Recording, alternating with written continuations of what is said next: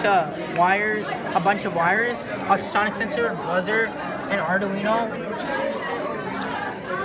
And for this project, our purpose was we wanted it to stop thieves from stealing your money and to save money.